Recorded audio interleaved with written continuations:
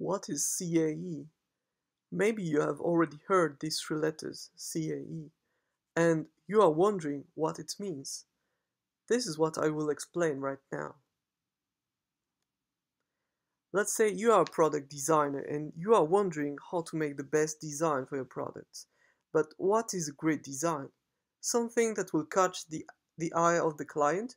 Not only. You know that materials, quality and resistance of your product are very important.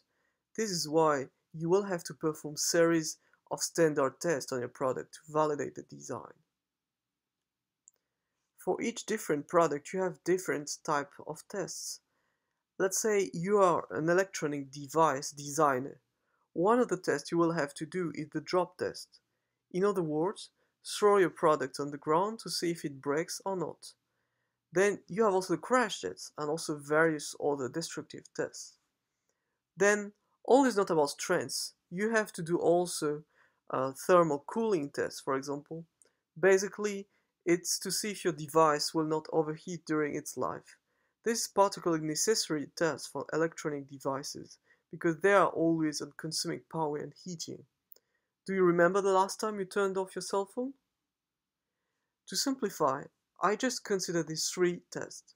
But you have to know that to get the quality we have in actual products, much more tests are required.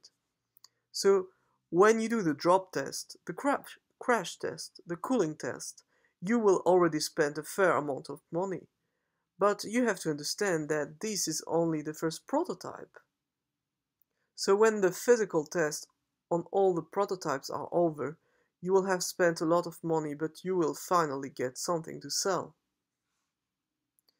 After following all this process, you may ask yourself this question: how can I limit the cost of all these physical tests? The first step to do that is to create a 3D model of your product using a CAD software. CAD stands for Computer Assisted Design. But this is only the first step. When you have your 3D model in CAD, you cannot directly test it. You have to use another CAE software to test it. What you need to remember is that CAD is for graphical design, whereas CAE is for real engineering. It is true that sometimes you have some testing module embedded in your CAD software, but most of the time those are quite limited and the results you get are not reliable. This is why professionals use a separate software to do the job. So as you see, CAE stands for Computer Aided Engineering. It is a way to solve all kinds of engineering problems of your product with a computer. This kind of software is also known as FEA analysis software because it uses the finite element analysis to solve engineering problems. You can directly perform all these tests of drop test, crash test, and cooling test in the CAE software, and you don't need to spend money on so much physical tests.